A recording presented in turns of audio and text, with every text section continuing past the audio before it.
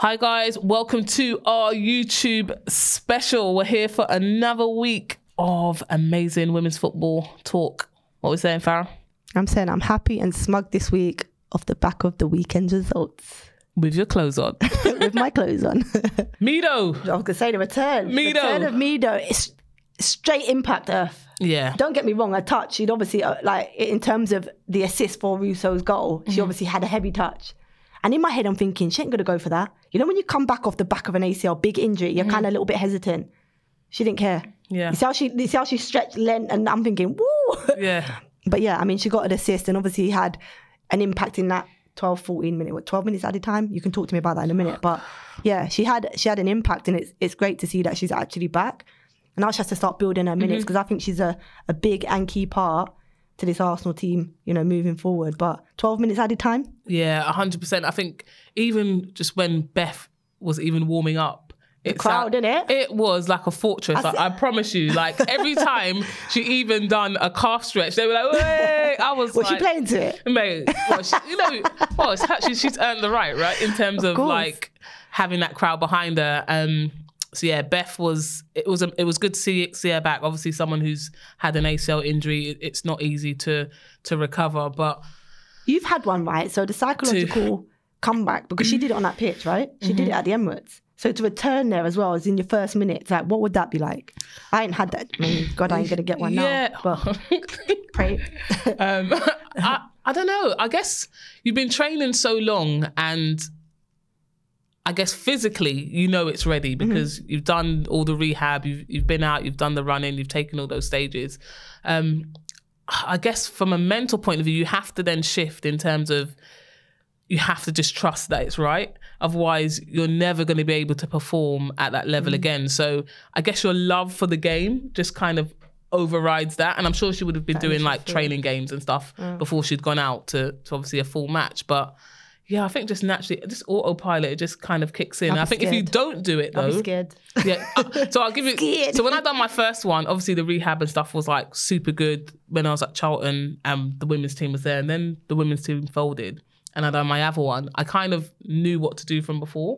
So I kind of rehabbed it myself. But then in your mind, you're almost like, like I can say it's right, but where's the like official person who's like, it's right? So yeah, and then after a while, I guess once you just get out there and you do a couple Cruyff turns and you nutmeg someone, then you know you're back in the game. She did all right. She's back. And for Arsenal, that's only a positive. They've got a couple more to come back, Miedema and Leah. But that's the positive from Arsenal. 3 points, so they now picked up 4 points from 3 games. Obviously a slow start from them. The return of Mead, positive, but so many people have like Instagram tweeted us about the squad photo. And obviously it's Black History Month, so it's something that we probably shouldn't avoid. And maybe as we're being asked the question, maybe have an opinion of what we think of Arsenal, basically put their squad photo out and no player of diverse background within that picture for probably the last 2 in 3 years. Has that been now, I think? Yeah, obviously you got Michelle, who's obviously gone on loan to Watford, so that's one player who's sort of come out of that photo. And I think we can't beat around the bush. Like for me as an Arsenal player, signed for Arsenal when I was 12, like we had so much diversity in the team, from Neats to Rochelle Shakes to Alex Scott to Yankee. There were so many people. Mary Phillips to Leanne Sanson. Yeah, so loads, many. Yeah. That's what I mean, to even to look at. And I think because it's a London club as well. Carter, there's like when you think, there's been loads. Like there's so much opportunity to have diversity in that team. And I guess when you're looking at the other side of London, you look at Chelsea, they've got a wealth of diversity. So whether that's homegrown players or whether they've gone out to the US or wherever across Europe, even in Manchester, look, they've got players in. What is it in terms of, I don't know, is it a recruitment thing? Like, how do you feel as a diverse player that Arsenal potentially could be the club that you can play for? I think that's, for me, it's not really a blame game. I'm trying to think, like, how does a young girl believe that this is a club where I could be a player and I can represent my local team? Because there's no one there that tells me that could be the team that I play for. And that goes for schools, that goes for youth clubs. We look at even the younger year groups. We look at Ian Wright's granddaughter, she plays for the youth team. Does she see her, does she think, actually, I'm going to break the boundary as a young under 10 player. Like, why am I having to think that? So where is the example? And I think for me as well, from a recruitment point of view, we look at the World Cup, most of the players who are getting like player of the match, team of the week, it's extremely diverse. So what is that? Well, Tottenham, their rivalries as well, just across there. What is the recruitment process? So I guess it's just a question, and I'm sure, I guess from an FA point of view, obviously we talk about, and this is obviously my own opinion, we talk about the diversity in terms of the Lionesses, and it's something that we're working on, but actually the feeding pool for that comes from our clubs. Yeah. So if we're not even having them at our club levels to bring them in. What are Arsenal doing? Like, that's a thing. Like, I mean, look, I've got a good relationship with Jonas, and it's maybe that's something that, you know, I'm sure he will be keen to either come on or have a conversation with us about. But what's changed with like the community work that they're doing, for example, in terms of that kind of recruitment? Because you think of like when you was a kid playing, and even when I was playing against Arsenal back in the day, in, you know, mini tournaments, the amount of diversity we saw within the Arsenal team, and you kind of saw a pathway through into the seniors in terms of a player of a diverse background, but they don't seem to be that. So what has changed over the years that doesn't, do you reckon it's because they've come out of London now? Remember there used to be like loads of little hubs they used to do, and now they're out in St Albans, for example.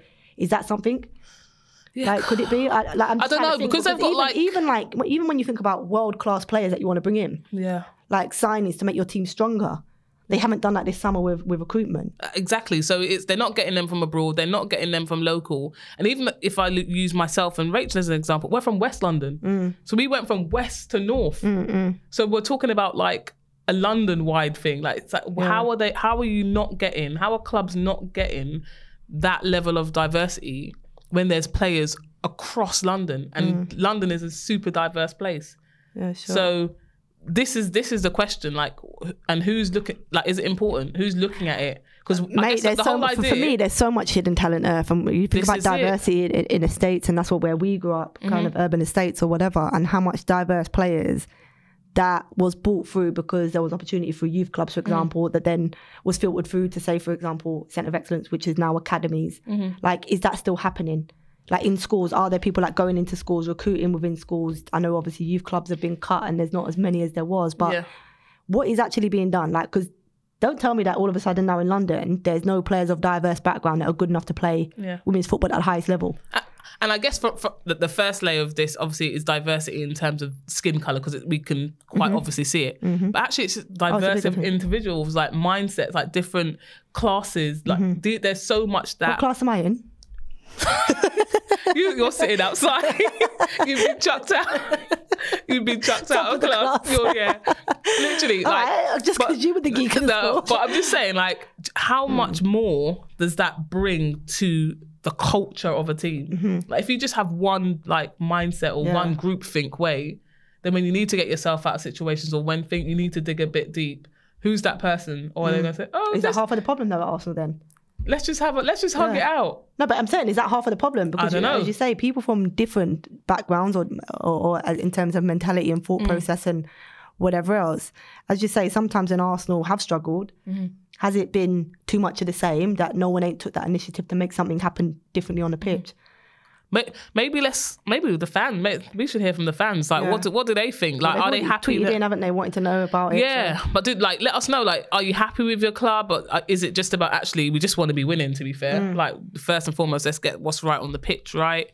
Or actually, do you feel represented? Because when I was at the Emirates, it was very diverse in terms of the crowd. So I'm like, the fan groups there. Yeah, like everything else is there apart from the representation on the pitch.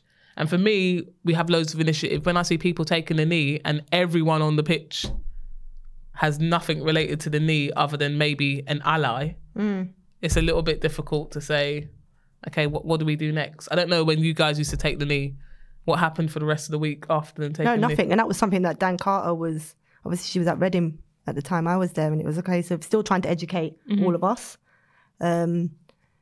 But yeah, her thing was, okay, we take the knee, but what do we do after that? So that was also like something that she was trying to get the club to think about outside of every week just doing a knee just because, which is what it felt like for her. Yeah. We're doing it, but actually what work is going on behind the scenes to educate anybody else or community doing whatever X, Y, and Z.